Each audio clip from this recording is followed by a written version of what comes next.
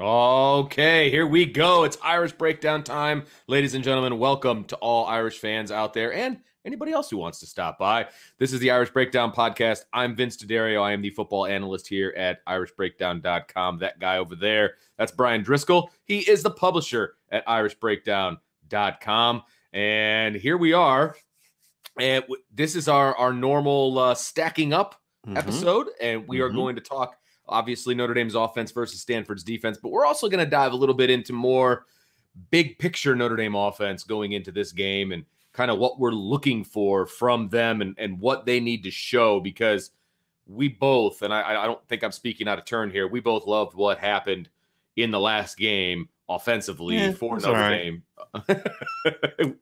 For Notre Dame, but was it a one-off? Was it a unicorn on the schedule? Right. That's the big question moving forward. So that's kind of what I will set you up right there, Brian. Right. And look, I wrote an article at Irish Breakdown. I would encourage you all to read it. I talk, well, I mean, you should always read the articles. It helps us out and helps us grow. But the thing I wrote about is, look, there's been two completely different strong opinions I've had about Notre Dame this year on offense. The first was absolute disgust with what they tried to be in the first 6 games, and just the frustration of seeing what would have worked and then actually seeing it be implemented against Florida State and then watching it disappear as they try to be something that they weren't, right?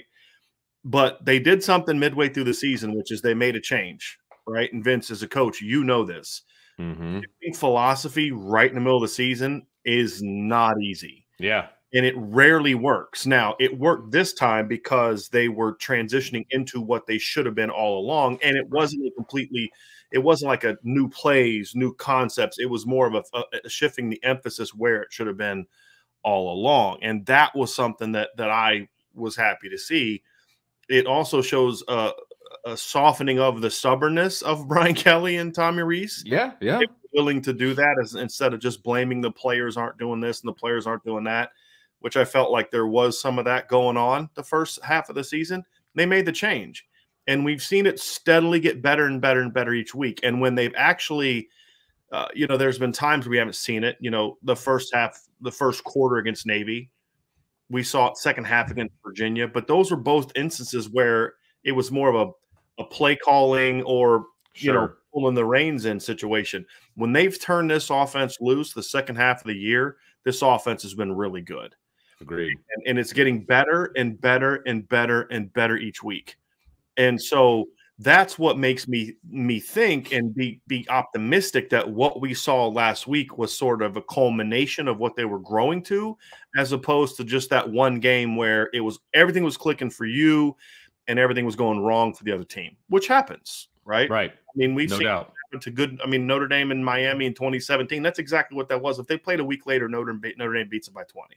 In my opinion. But that particular day, that's what happened. Right. So as you kind of watch them grow and you see them become more of a pass-oriented team, not pass-oriented team because they're still running a ton, but more of a building around the pass formationally with the concepts and things like that. It's made their run game better. Jack Cohn's numbers he's been sneakily excellent the last 5 games.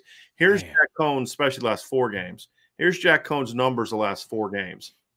He's completing 74.2% of his passes, 9.7 yards per attempt, and has a passer rating of 178.08. And this is what I wrote in the article for context purposes. If those stats were his season-long numbers, he would rank 3rd nationally in completion percentage, 8th in yards per attempt, and 6th in passer rating. And he's had 7 touchdowns and 1 pick during that time. That's also helped Kyron Williams be better. In the last 5 games, Kyron Williams has gone for over 500 yards, which would put him on pace for over 1,200 yards in the regular season if that was expanded for the whole year. And he's caught 21 passes in that game stretch. You're seeing Michael Mayer getting hot. You're seeing Kevin Austin getting hot. Lorenzo Styles is starting to find his role. Braden Lindsey's finally being worked in. The back, literally everything is clicking for Notre Dame. Now, they've played bad teams.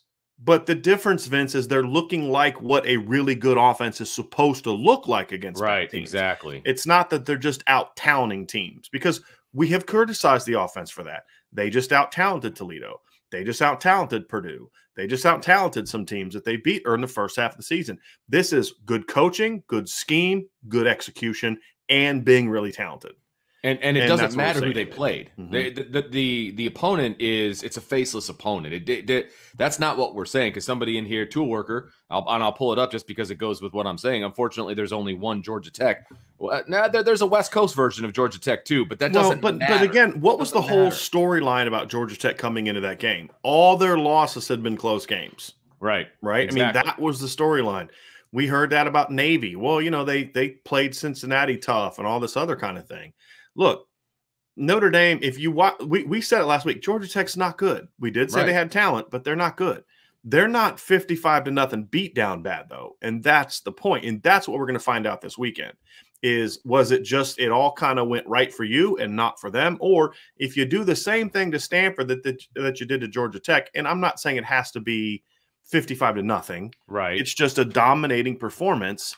Then it tells me that, okay, this is who the Notre Dame offense is, right? Right. So again, that's the whole point. It's not about the context of the opponent. It's about the execution of the team.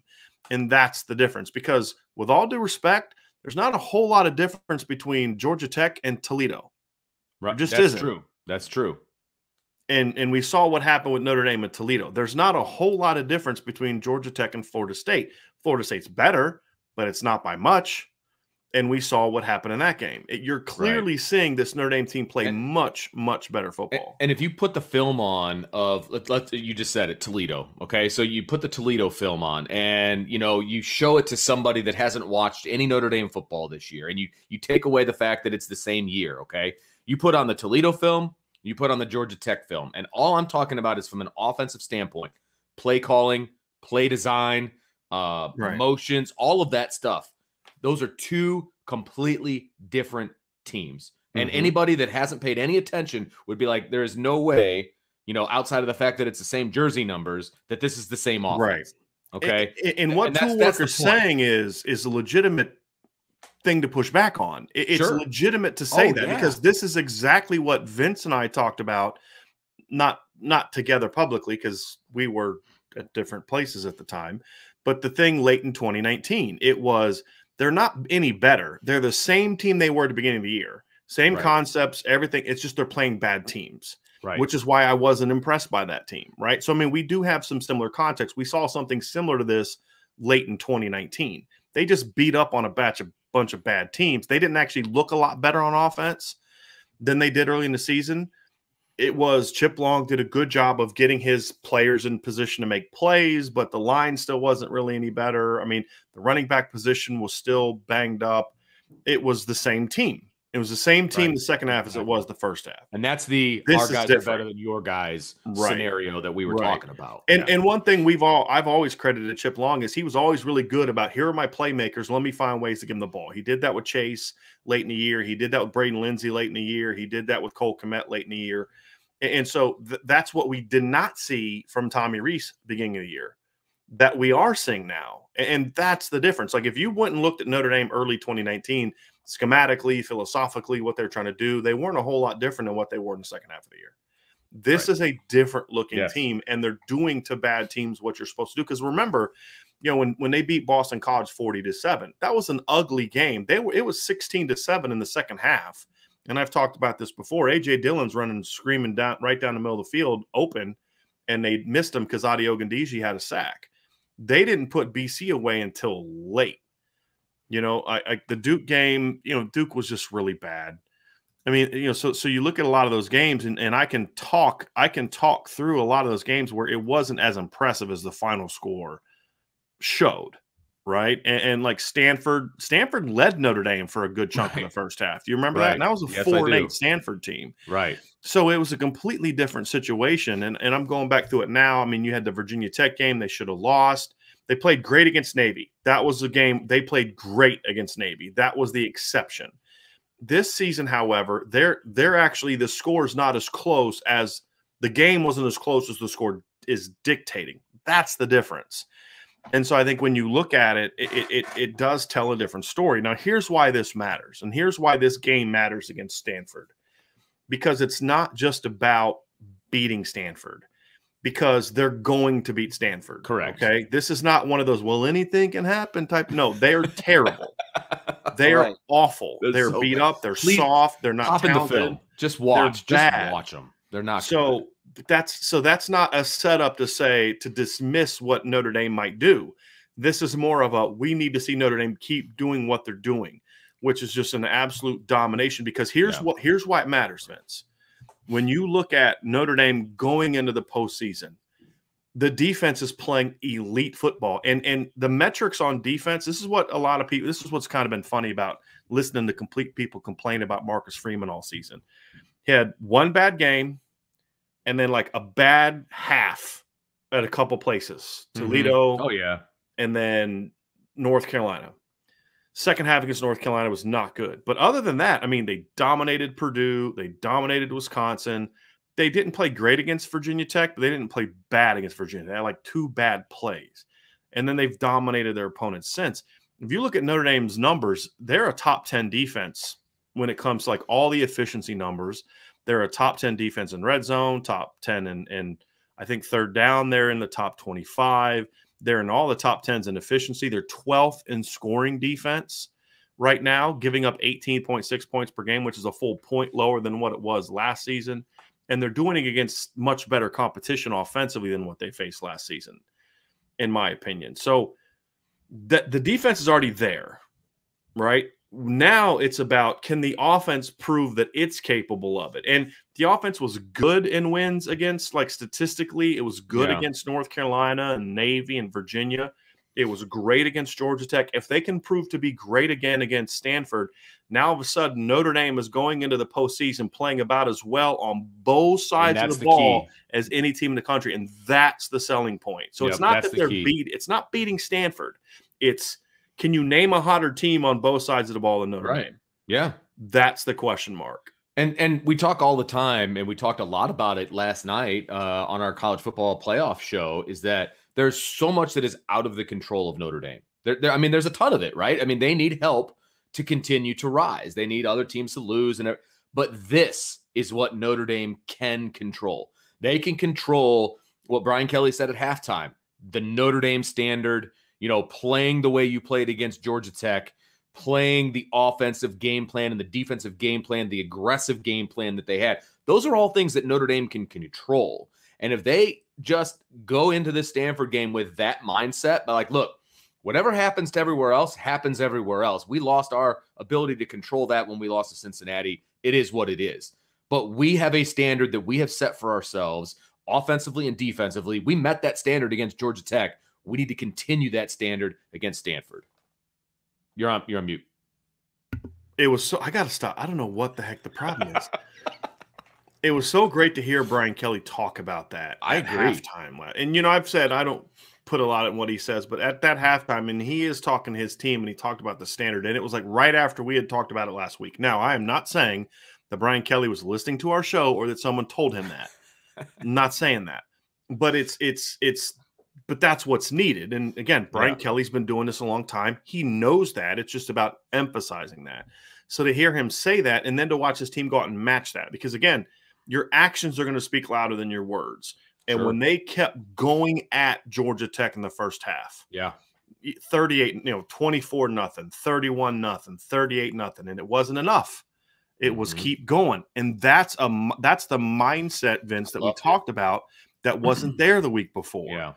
And so again, we can hammer Brian Kelly for the things that he does wrong, and I will, I will. But when we criticize him for something and then he goes out and corrects it, that's great, because that's how you get better. And look, I would much rather be as much as I'm frustrated by what we saw in September and on October 2nd against Cincinnati, I'd much rather be peaking now than in September. Absolutely. Like, I would much rather be doing this than to reverse the outcomes. You just dominate your teams in September and you're playing bad teams. And then now you just lost to Cincinnati a week ago, and now you've got to go play Virginia Tech, right? I would much rather it be the other way around. And to me, that's the encouraging thing is, yes, we'll have the whole offseason to talk about why they did or didn't do this and when and how and why and whatever. But the reality is they're making the changes and it's starting to really pay off. So this weekend, is before we dive into that matchup, we're going to find out. Was last week a one-off, or is this truly this offense turning the corner to say, hey, Brian Kelly said it the week before. You got to score points, right? Okay, this has been known. I don't care if it took him too long to figure it out. I'm just glad he figured it out. Yeah, absolutely. But if he did, but that's the thing we're going to find out. If he did. And if he did. And he did say, and again, and we've talked about this before. I don't necessarily take everything that Brian Kelly says in his press conferences, as gospel. Okay. But he did say, hey, look, Tommy and I had a conversation where we wanted to continue to run the offense. Okay. So it was a conscious decision to continue to run the offense, which, hey, that's a step in the right direction. The only time I care what Brian Kelly has to say is when it's backed up by action. What's on the field. Yeah, absolutely. And he was talking about something that happened in the past. That's right. Which was, he was just explaining. We can go back and look at it and say, they did that. Now, did it work? No. They only scored 3 points on offense in the second half. That's true. But that's not the point. That's not the point at all. It's not the execution. That'll come. You had a bunch of kids. Right. You had Tyler Buckner in there, and you had freshman offensive linemen never played. You had young receivers. You had some guys that never been in there. They didn't execute real well. It was a great experience for them, but it's not about the execution. It's about the mindset. It's the same thing we said about Virginia in the second quarter. It's not that they didn't score that bothered me. It's that they didn't even try. Right. If they would have taken some shots and maybe, the first 2 runs I understood. You're backed up at your own 15. Let's see if we get some distance. Well, Chris Tyree in 2 carries got him a first down, got him out near the 30-yard line. It's time to go. You got 2 timeouts. Let's go. That, to me, is the mindset. And then, of course, we saw that mindset carry on into the second half where the team realized, hey, it's over. We got this. Yeah. We didn't see that against Georgia Tech on both sides of the ball. No matter who was in the game, it was attack. It was go. It was keep going. Same game plan throughout. And that's what I'm talking about. Even though they only scored 3 more points against Georgia Tech than they did against Virginia. Right? That's it. 3 more points. But it's the principle. It's the mindset. It's the philosophy behind this is our DNA. Our DNA is to never back down, never quit, never stop fighting. And I don't care what the score is. You play like this drive is the most important of the season, right? I mean, that's hyperbolic, but the point stands is you don't look at the scoreboard. It's about the standard. And the standard is the same whether you're up 45-0 or down 45-0. That's what excited me. And I will kind of reiterate what you said last night. That's why we can tell the difference between a 35-point win that was just your guys are better than their guys kind of thing, or a 35-point win where, okay, things are really clicking. Things are, we like where things are moving. We like what they're calling on offense and the way that they're going about it. And so it's not all about points in the end zone. I mean, that's all important. Don't get me wrong. You still want to win the game, but it's about how they're going about it. And I think that that's super important. And that's why people come to Irish Breakdown, because we're going to tell you what we're seeing, right? And whether we're happy or not, right? I mean, that from a coach's standpoint, right? Right. Now, how does this translate into the Stanford matchup? And that's ultimately what this comes down to. No doubt. Is you've got to make sure games like this are some of the most challenging, in my opinion, because as we've said to you before, it's hard. You can't lie to kids. Right? Especially veterans. And this is not as young of a team as people make it out to be. You've got a 5th-year senior quarterback. You've got a junior running back. You've got senior starting outside receivers. You've got 3 seniors or older in your offensive line. You've got old defensive, right? This isn't a young team. They're young in spots, but they're not a young team. And the reason I'm saying that is not to push back on Brian Kelly. It's to say you can't lie to veterans. They know when a team sucks. They're going to know that Stanford sucks.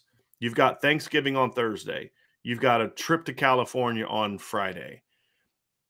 California is not an easy place to maneuver around in, from what I understand. You're playing an opponent that's in a good, and you're going to play in a stadium that's probably not going to be full. Yeah, it's a good or point. Close to full. I mean, it's a good point. You're going to need 40,000 Notre Dame fans there for it to be full. I watched the Utah game again today, and the whole end zone is empty. Yeah, I mean, empty. And I wouldn't want to go watch that Stanford team every week either. And it's even harder to do it now. I mean, it's harder to go to a college football game in California than it is in Indiana. I'm not trying to get into politics. It's just reality. It's harder. Yeah, and so if I got to jump through hurdles to go watch a team that sucks and they don't have a real strong fan base to begin with. Yeah, right. I get it. So there's just not going to be that energy that I just had someone send me a text that they're actually going to fly to Stanford on Thursday after Thanksgiving dinner, which is really smart in my opinion. Give them a whole day to get their legs back underneath them. That's a really smart idea. So I'm glad to hear that. So the point is, these kids aren't stupid. They're smart. They know Stanford stinks. So and you've got Thanksgiving. So how do you keep them focused and locked in, right? That's going to be the challenge for Notre Dame, especially on this side of the ball. Because this matchup between the offense and their defense, this is an abysmal Stanford defense we're going to get into. So we're going to learn a lot about this is why I say this game is so important. Because if Tommy Rees and Brian Kelly and Lance Taylor and Coach Quinn and Coach Alexander and Coach Taylor and Coach McNulty can keep these kids locked in and keep this energy and this emotion going against a team that they know sucks, then it's telling me they're playing more for themselves than they are focusing on Stanford. And that's a good thing. That's not like selfishness. That's what Bama does. Bama doesn't play for you. They don't play because of the opponent. They play to the Alabama standard. That's what's expected of them, regardless of who's on the other side of the field, whether it's New Mexico State or Georgia. Right. That's why Nick Saban is great. Not because he has great players. The great players are a byproduct of the process. Okay. Sure. So that's what we're going to learn, is if that's, to me, that turn in the corner thing, because Vince, I'm going to pull these numbers up. Let's start with this run game matchup between Notre Dame and Stanford. Okay. The Notre Dame rushing offense against the Stanford rush defense. And look, the Notre Dame run offense is not vintage Notre Dame run offense. Okay. They're still in the 60s, 70s, and there's an 80 right there as well. This is not, your dad's rush offense from Notre Dame. Okay. So I think that is very important when you're looking at these numbers, and everybody in the chat knows that. They know that this isn't a vintage Notre Dame run team, but I can tell you right now, Stanford would kill to have the numbers that Notre Dame has right now. And when you look at Stanford's numbers, there's only 130 teams, as a reminder to everybody out there. That's the lowest you can be is 130. And every one of these numbers is in the 120s. So, I mean. And heading in the wrong direction. Holy moly. It's really bad. I mean, and the thing about it is, Vince, is it's gotten worse but it's gotten worse as the season's gone on. Sure. But they've been bad all year. And we had this the other day. I'll read it again. From the first game to the last game, this is what Stanford's rush defense has done. 200 yards allowed, 185, 247 to Vanderbilt, 204, 228, 255, 100 against Washington State, 229, 441, and Utah, I believe, had over 300 at halftime. They ended up with 441, 218, and then last week, 352 to Cal. Yards per carry, 6.5, 5.6, 5.6, 3.9, 4.2, 5.8, 3.7, 5.5, 9.6, 4.3, and 10.4. They've given up at least 2 rushing touchdowns in all but 2 games. In the last 3 games, they've given up 12 rushing touchdowns. They are bad. And the thing about it is, Vince, when you watch the film, they're consistently out-leveraged. They are consistently pushed around up front, and they don't tackle well. I mean, it's a combination of multiple factors. And this is one of the least athletic Power 5 defenses you will find. Right. Yep. They're just slow to the football. I mean, we talk about Notre Dame being so good defensively at rallying to the football on the perimeter. You're just not going to see that in this game. They're a step slow across the board, and when you're a step slow and you're playing a team that is as good as Notre Dame, and I'll say it, as good as they are offensively, especially against a team like this, it's going to make a huge difference. Yeah, Vince, this is a situation where one of the things that was overlooked about Stanford during their glory years under Harbaugh, and then of course the great stretch that Coach Shaw had, they were always sneaky good in the secondary, and they were always really tough and physical at linebacker. Yeah. They're still tough and physical at linebacker. They're just not as talented as they've been at linebacker. And their secondary is really just not good. Now, their front 3 was decent early, but outside of Thomas Booker, they just get shoved around. And that's really going to be the key for Notre Dame in this game is Thomas Booker. The recruit Knicks are going to know that name. He was a kid that Stanford beat Notre Dame for. He's a good football player. He's an NFL caliber guy, not a high NFL draft pick, but he's an NFL guy. Somebody that get paid on Sundays. He's big and strong. So you have to have a plan for Thomas Booker. But outside of him, I mean, the rest of that defensive line, they just push the guys around. I mean, I'm watching Utah and I'm watching even UCLA and I'm watching Cal just push them 3-4 yards off the ball. Yeah. And it was kind of sad. It was like watching like a professional athlete that hung around like 3 years too long. Better yet, boxing. You get these boxers that used to be great fighters that are still fighting in their 40s and 50s, and you just watching it's just sad to see this once great fighter just collecting a paycheck while some bum beats him up. Right.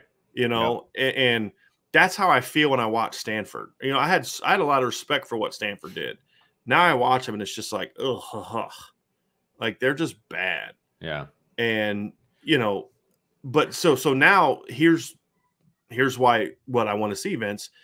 Two things. Number one, Notre Dame needs to have success running the football. That's fine. Yeah, that's fine. Here's the risk, though. If you're going to say what I think you're going to say, go. My fear of this game is that, and it was my fear going into Georgia Tech too, and I think I audibleized it in one of the shows. My fear is that Notre Dame's going to see these numbers too, and they're going to be like, man, let's just go 12 personnel, pound it down their throat, and they're not going to be able to stop us. Yep. You know what? The answer is you're right. They're not going to be able to stop you. But it doesn't make you a better team. Exactly. And it does not get you ready for whatever your next game is going to be. Right. Because you're not going to beat Georgia that way. Right. Yeah. That next game is either going to be against Georgia or somebody in the college football playoff. Because that's the mindset, though. Yes. That right there, Vince. Right. Notre Dame has to say, if things go our way, we're getting Georgia. Right. In the first round. That's absolutely the mindset. That's how you're saying. So how can we prepare ourselves? Or if things go our way, but a little not so good for some other teams, we're getting Ohio State. Yeah. Either way, our offense has to be something that it's not in 12 and 13 personnel. Exactly. And now, that doesn't mean I don't want to see 12 personnel. It wasn't 12 personnel so much. I mean, we saw them take some big shots at it. It's 12 personnel and just pound the ball. Right. Exactly. And that's what – now, it'd probably work against Stanford. But it doesn't make you better. Exactly. And that's the danger. So continue to get your yards, but get it from running the offense the way that you have for the last month, which is tempo, speed, spread the field, stretch them out, create run lanes and holes for your running back to then go make plays. Keep being who you are and building on who you are. Don't get – and this isn't a concern for Notre Dame specifically. This is always my concern when you're playing a team this bad. And it was a concern when I coached. I don't know if you ever saw defenses like this, but you kind of run into this, hey, I know we can just line up and pound these guys. Let's go out there and pound them, puff our stats up and get a big W.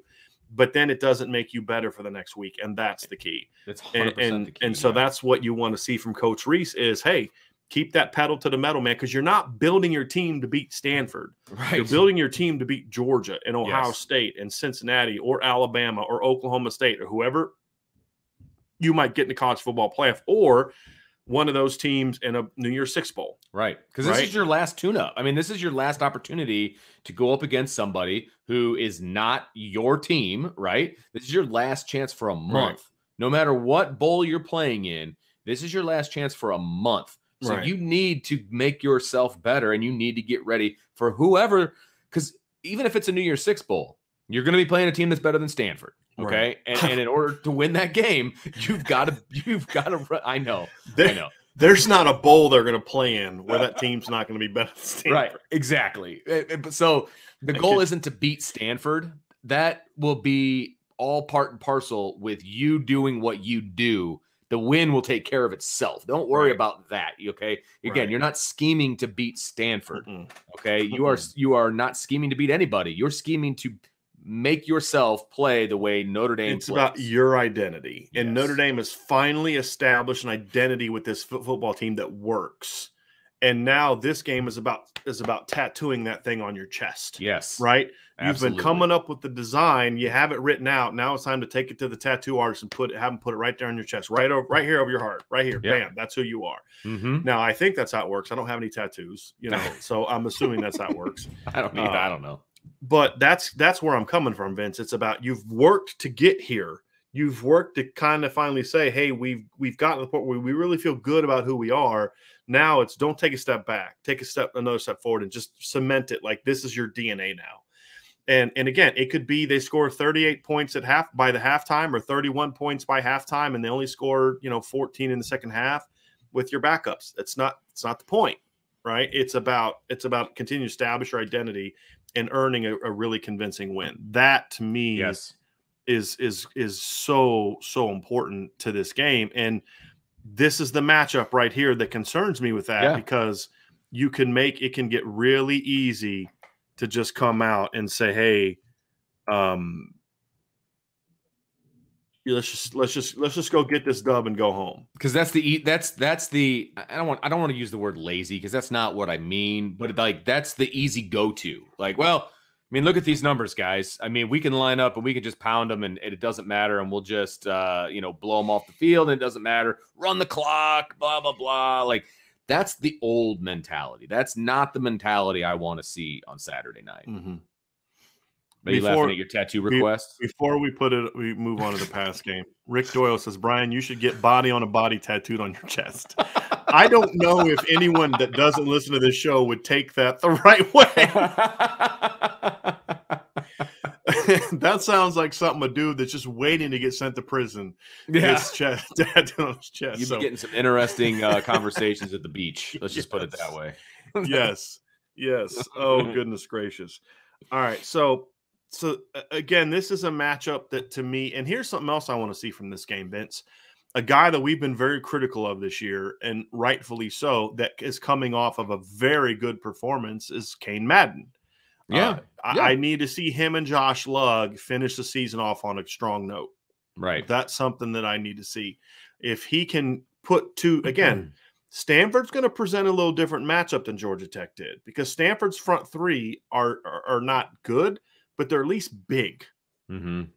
And so if Notre Dame can kind of come off and get some movement on them the way they did Georgia Tech, that's also going to be a good sign, because again, you need to stay who you are. Tempo, get the ball outside, spread the field, be who you are.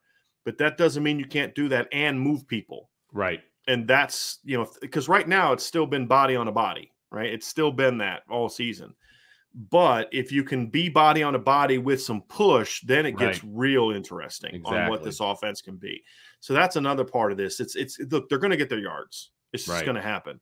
But are they getting their yards because they're just way better than Stanford? Are they getting their yards because, again, they're building on what they're doing? That's the final piece of this, that Vince, that to me, I really am curious to see in this matchup. Yep. So there we go. Pass game matchup. This is an interesting one too, Vince, because I think Stanford's pass defense looks a lot better than it actually is because of just how bad their rush defense has been.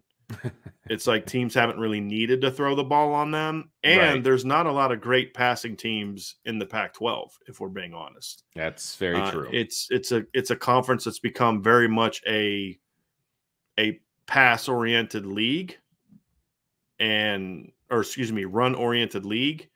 And so there's not a lot of really good throwing teams. Their secondary is not good.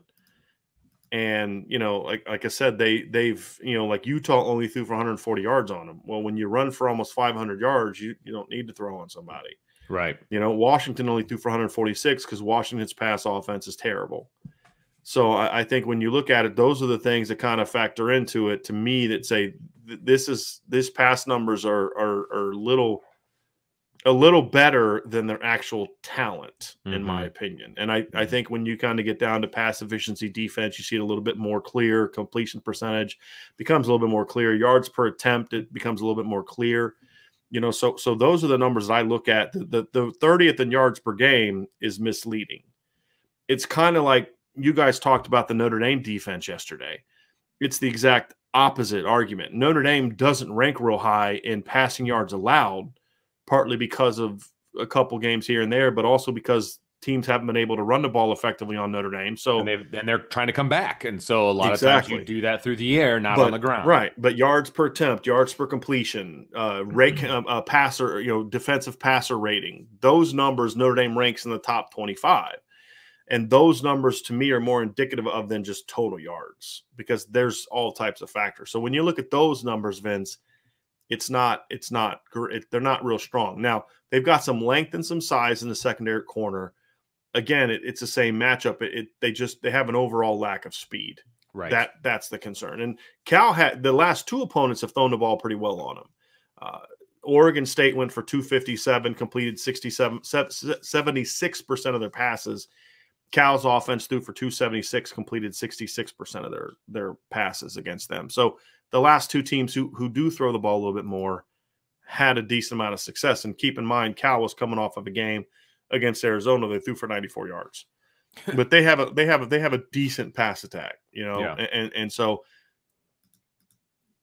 Chase Garber's solid player, nice player, but he had a lot of success last week. Yeah, I was going to say the quarterback for Cal was kind of a dual threat. I mean, the kid can run the ball, he can throw the ball.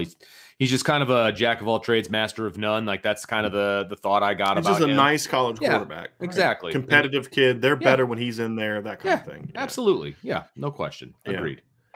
So what they don't have is the weapons that Notre Dame has. And this is, again, why it's important to me that Notre Dame makes sure that their pass offense still becomes a key aspect of what they're trying to do, because you're still trying to build some of these weapons into a regular part of who you are, right? You're still trying to get Lorenzo Styles going. You're still trying to get Deion Colsey going. I mean, if it was me, I would honestly – that would be something that I would want to have as part of this game plan, is let's really make sure that Lorenzo and Braden Lindsey get touches early, assuming Braden plays, and let's make sure that Deion gets work, not just snaps, but work. And he's got to pass here, pass there. And when he gets the ball, he does some good things. Right.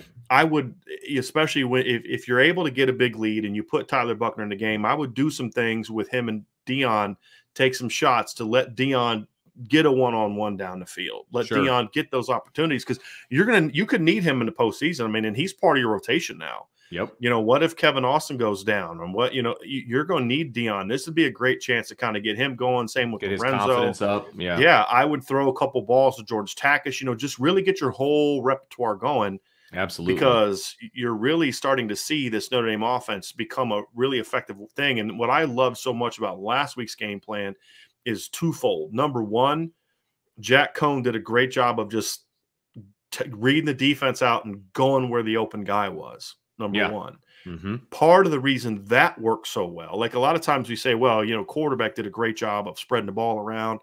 Well, what I liked so much about last week was that was true, but the game plan was clearly designed to feature different guys at different times, right? There were plays called for Braden Lindsey. There were plays called that were clearly designed with Kevin Austin as the number one read. First play of the game, your goal on that play is to open up the deep drag to Kevin Austin. That's the route you want. No question. And that's the route that came open. There were clearly plays for Michael Mayer. There were clearly plays for Logan Diggs and Kyron Williams and Chris Tyree. And they were clearly designing plays to get the ball to different people. That's what I love so much about it. Because if this play caller – hey, I'm going to dial up Michael Mayer this play, but I may dial – it's hard for you as a defensive coordinator to say, okay, who am I focusing on? Okay, I'm going to shut down Kyron Williams and Michael Mayer. Tom Reese is like, that's all good. I got plenty of stuff in my back pocket for Kevin Austin and Braden Lindsey. And that's Lorenzo what we wanted Styles. In the summer. We talked about the fact that – and I realize some guys have gotten hurt, with Davis, et cetera. But, I think I counted 6 or 7 guys that they could go to that I would be comfortable – having them go to. And it's impossible for a defense to take away 6 or 7 different guys. So, but that's what we're finally now seeing. We're finally seeing them get those guys involved in a very directed situation. You know what I mean? Like it's very pointed and it's very obvious that they're getting everybody involved. And man, I'll be selfish and I'll say that I wish this was being done from the beginning of the season because I think this offense just could have been unbelievable. And they'll have the whole off season to talk about that. But I know it's getting there now. Yeah, no. If I had to choose, it's definitely this route I would have taken as opposed, having them do it now as opposed to them giving it a shot in the first half and feeling like they didn't do it well enough, and then kind of going into a shell and be like, well, we got to run the ball. They did. Right. Which I'm very happy that it's now, right? I'm fine with that. So that's, you look at this matchup. Notre Dame is not great anywhere when it comes to offensive statistics in the pass game. I think the most misleading stat on there for me so far is sacks, simply because they were so bad in the first half of the year giving up sacks. Right. They've been a much better pass protection team the last 5 games, in my opinion. They have.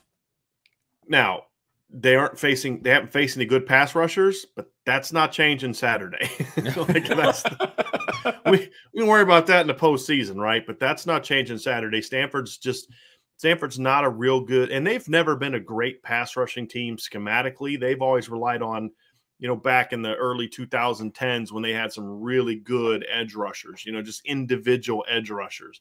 They don't have those. Gabe Reed is not that. He's a nice, tough, high motor kid. He could give you some problems if you don't play well, or you're not in your technique, you're not locked in, you're not focused, all those kind of things. But it's a situation where you should be able to shut them down. So as long as they can protect Jack Cohn and the game plan is good and diverse and multiple and keep doing the thing, don't just come out and say, hey, we're going to run 4 verts all day because they suck, right? It's the same thing in the pass game, right? Scheme them up. Scheme them up like this is vintage Stanford 2012.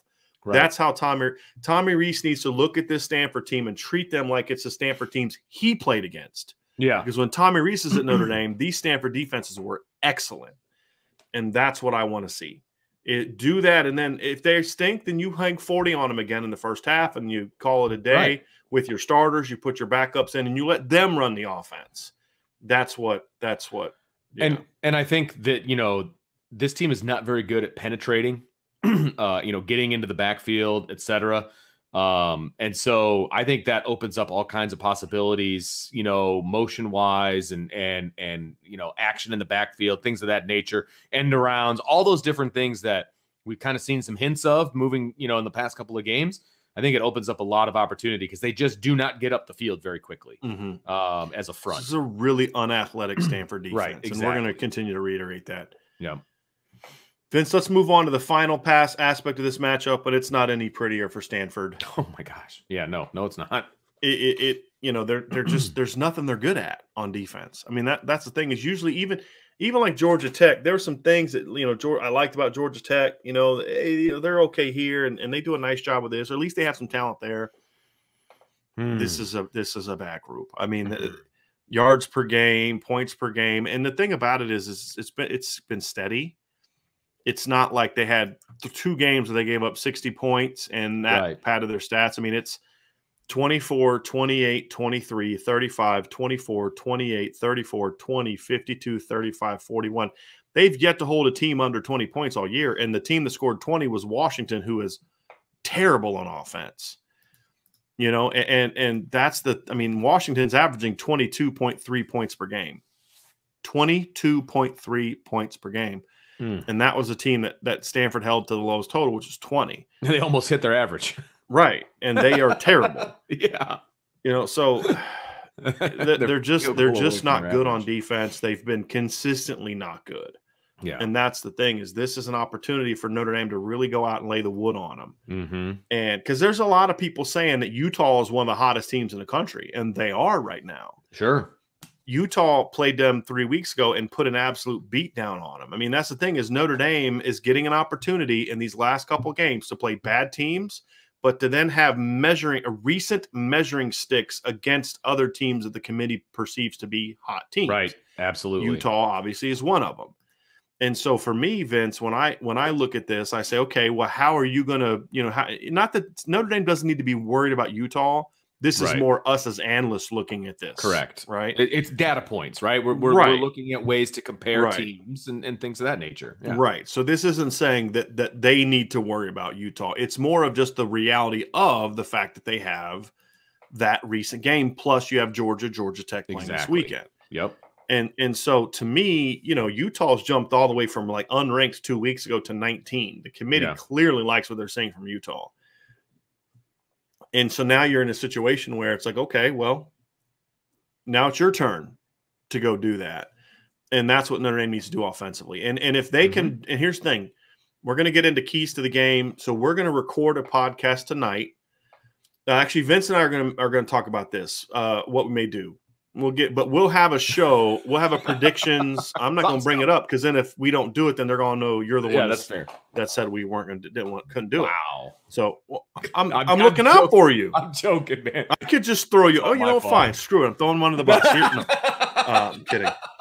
So we're going to have our matchups and prediction show. Whether that's tonight or tomorrow, we'll let you know. So that's why you need to be subscribed and hit the notification bell. Just saying. Bingo.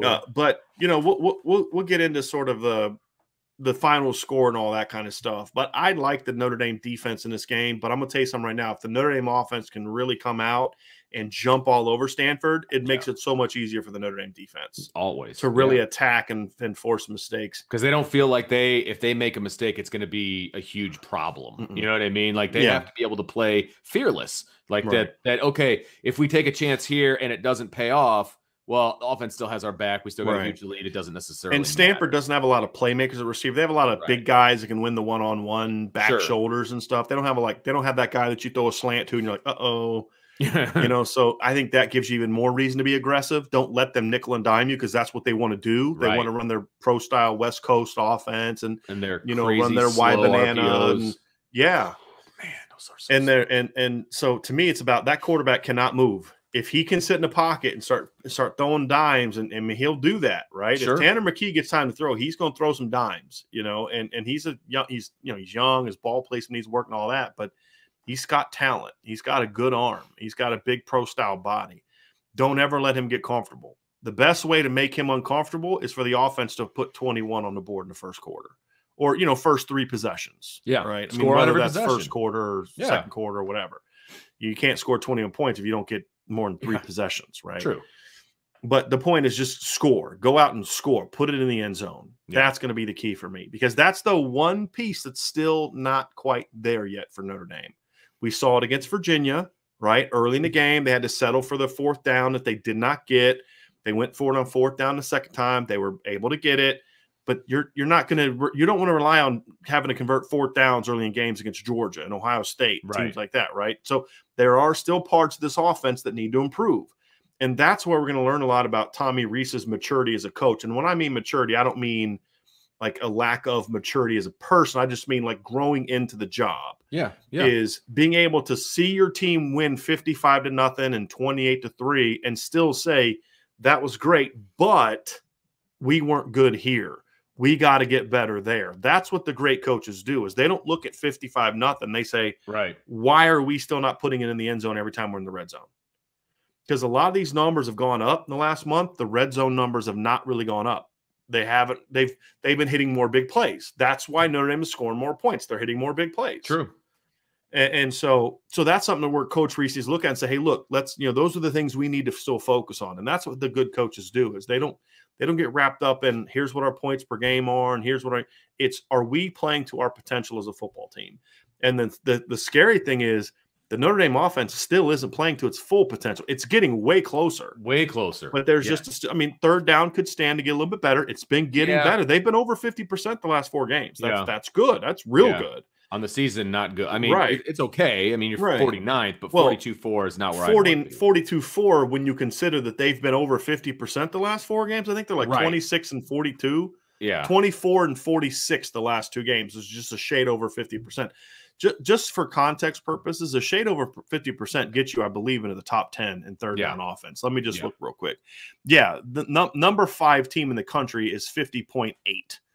And Notre Dame, the last 4 games, is 24 for 46, which comes out to 52.2, that would make them the number 4 third down offense in the country. So the last 4 games been great. Yes, Keep exactly. it going. Yes. Right?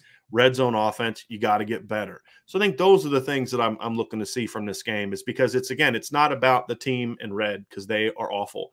It's about the team in white and gold and blue. Let me rephrase. The team in white and blue and gold and mustard. That's the team that you need to focus on and say, it's about us. What are we doing? That's what the coaches need to be thinking about. Is, I don't care if we beat them 42-7. If you didn't feel like you played to a standard, you don't rip them. I'm not saying that, but you say, hey, fellas, look, yeah, it's nice, but they suck. We got to play better. That, and to me, that can be used in a way to say, hey, to really motivate you. Hey, you guys think that you're all happy we scored 55 on Georgia Tech, we scored 52 on Stanford. Fellas, we can be better. Absolutely. And just continue to raise the bar. And that just, that can create a lot of confidence. And that's what I want to see from this game, Vince.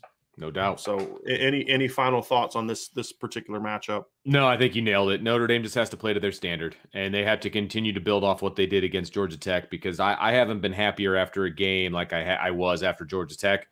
And that's what we need to see, because look, Stanford's worse than Georgia Tech, in my opinion. Mm-hmm. And somebody asked what would happen if Stanford played Georgia Tech this weekend. Mm-hmm. I think Georgia Tech wins. And I'm not so sure it's all that close, to be honest with you, because I think Georgia Tech has a couple of offensive playmakers that Stanford wouldn't have an answer for. Yeah. And so that I would say it's a double-digit win for, low double digits, 10, 14-point win by Georgia Tech against Stanford. Mm-hmm. That's my opinion. But so yeah, you need to go out and you need to handle your business. You need to play to the Notre Dame standard. If you do that, and you continue to build on what you did offensively and defensively against, Georgia Tech and what we've seen in the last 4 games, and then I'm going to be happy again. Mm-hmm. And I'm going to be real excited about, the next 4 weeks of shows that we do. I'm going to be a pretty positive guy, leading into wherever they're going to end up, in the bowl season. So, but we need to see it. I need to see them build on it. Got a couple super chats, Vince, I want to get to before we get out of here. We got one from Ben Elijah. Ben, thank you for the super chat. He says, who do you think would have an easier time, Notre Dame's offense against Georgia's defense, or Georgia's offense against Notre Dame's defense? That is a great question. That is a really and good that's question. Ben. That's why I'm not as concerned about Georgia as I am about Ohio State, for example. And the reason and that's why I've never bought into the Georgia hype. Now, if they go out and beat Bama, look, Georgia's great. This is definitely one of the 2 or 3 best teams of college football for 2021. And for most of the season, they've been clearly the best team. I think Ohio State right now is playing for the last month has been the best. Last 2-3 weeks has been the best team in the country. But for the whole season, start to finish, it's been Georgia. I've got my concerns about who they've played, but they've done what they need to do against bad teams. They're beating them all convincingly. Sure. I don't think Georgia's had a close game all year. But they have not played anybody in the same universe as Notre Dame or Bama. And that's why we're going to learn a lot about them when they play Bama in the title game. That's the one thing that makes me real nervous about Notre Dame's playoff chances. Right. Is if I'm right on Georgia, Bama's going to beat them. And then now it's like, yeah, now you need Cincinnati to lose or Ohio State to lose or Michigan to lose. If Bama wins, Notre Dame's going into year 6. That's my – I hate to boil it down to one game because other things can affect it. But I just feel like the way I feel like the whole cosmos is working, I just feel like if they're not dropping Georgia out. Yeah. If they lose. And again, as I said yesterday, unless it's a blowout. Right. That's be the only – but I don't see that happening. Yeah. So that's where I'm coming from. But that's a matchup that I would not be afraid of. That doesn't mean Notre Dame's going to win or beat Georgia or Georgia stinks. It's just – that's a matchup. To your point, I don't think Georgia matches up super great against Notre Dame's defense. Everybody keeps focusing on how's Notre Dame's offensive line going to handle Georgia. Well, can Georgia move the ball on Notre Dame? I don't think that's a given. Right. They haven't the first 2 times they played Notre Dame, and they didn't move the ball all that great on Marcus Freeman's defense last year either. And so I would welcome that matchup in the first round. I really would. And I could be nuts and they could end up beating Notre Dame by 40 if that happens, and I'm going to look like an idiot. But I have not been blown away by Georgia relative to the perceived best teams of past years. They're not Bama from last year. They're not LSU from 2019. They're not Clemson from 2018. I don't even think they're Georgia from 2017, to be honest with you. And I thought Georgia that year was the best team in the country. If they had a better head coach, I think they'd have beat Bama in the title game. They just got outcoached. And that's kind of been that's the thing that's happened every time they've played Bama. It's just the one team has a better coach, I think is what it boils down to. We also got one from your guy Connor Patton down here. Let me go find it. Connor was the first person in the chat today, at least the first person to put anything in the chat today. Connor, thank you for super chat. He says, last year Brian Kelly said, I'm tired of being Mr. Nice Guy. Please apply that sentiment to this No game. doubt about it. I wish Brian Kelly would use that sentiment all the time. I wish Brian Kelly would get so annoyed, because he's not going to get mad at the committee. He's not going to get mad at anyone else. The only people he gets mad at is the media, right? So maybe that should be my new goal is to, yes, this guy, for someone who doesn't care what the media thinks, he sure gets real mad about what the media says. Yeah, exactly. And constantly reacts to things, even when he's not being questioned about things the media said. But maybe I can tick him off so much that he just goes out there and says, hey, I'm going to prove you wrong, and just start doing what he should have been doing all along and coaching angry. And that's fine by me. Yeah, right. I mean, whatever. Hey, whatever gets the job done.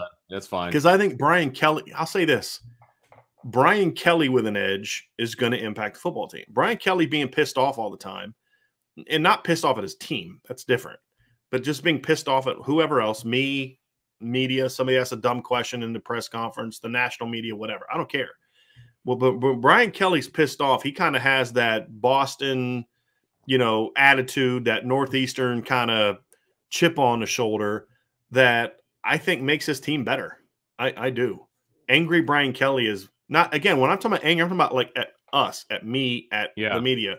Because I think he then starts kind of pushing his team and challenging his team and hey, I'm going to show you, I'm going to go hang a 45. Oh, you want to, look, it's not a coincidence to me that Notre Dame did what they did in the first half against Georgia Tech after he was hammered for not getting style points against Virginia. Mm-hmm. Brian Kelly says he doesn't care what the media thinks. He does. He absolutely does. I guarantee you that. That's okay. As long as it, continue that. Don't do it as a one-off. Well, I showed you in this one game. Now it's back to normal.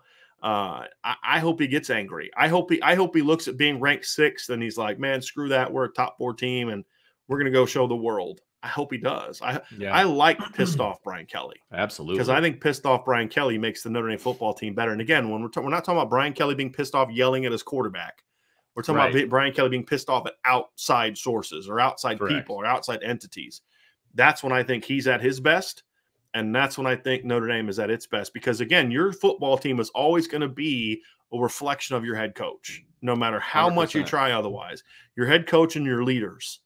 And the leadership is there from a player standpoint. If Brian Kelly can continue to do what I think he's been doing recently, and even more so, meaning not taking the foot off the gas, then I think this team could be really dangerous. And if they beat Stanford the way they need to, we'll have a show about this next week about how this could be the most dangerous Notre Dame team heading into the postseason. But they got to do it against Stanford. They've got to continue building against Stanford. You can't have that step back. Because if you take a step back, then it's like, well, it's just about the bad teams they've played. Sure. You got to build on it, and that's going to be the key. So that's it for our Super Chats, Vince, and that is going to do it for today's show. We are going to have we'll keep an eye out on Twitter and on the notifications for when our next show is going to be. Whether we record one tonight and play it tomorrow or something else. And then, of course, Friday we'll be back at our normal time, 12:30. We'll be back for that. We'll have our mailbag. Now, that's going to be a fun mailbag because we're also going to have some football games on while we're talking. So that'll be kind of fun. So we'll do mailbag. We'll kind of talk about the games that are on. It's going to be a lot of fun. Saturday post-game show after the Stanford game. Obviously, it'll be me, and we'll figure out who my guest is going to be. And then we'll be back on Sunday night for our Pawn Further review. So hit the like button, hit the subscribe button, hit the notification bell. If you're listening via podcast, give us a 5-star review. And, of course, make my Thanksgiving happy by signing up for the Notre Dame the Irish Breakdown message board. Right there, along the bottom. Boards.irishbreakdown.com. You can check that out. And, and join us. So a lot more action coming up. We'll have a ton of action next week. we cannot wait to do it all, and we can't wait to have you all by our side as we do it. So for Vince, I'm Brian. In case we don't talk to you again before tomorrow live, have a wonderful, happy Thanksgiving. Absolutely. I'm getting ready to go leave to do some more shopping. I still have some more of your money I have to spend for families in our community. But just have a wonderful Thanksgiving. Everyone stay safe. Enjoy the time with your family. And thank you all so much for what you've done for us, what you've done for the South Bend and the Michiana community with the money that we raised, and for, of course, helping the Irish Breakdown grow the way that it has. Last year on Thanksgiving, Vince, this wasn't even a thought. Nope. This YouTube channel wasn't really even a thought for us. And now it's growing every day and thriving, and it's because of you all. And so I want to thank you all very, very much. Have a great, great, great rest of your day and a very happy Thanksgiving. And we will talk to you again very, very soon.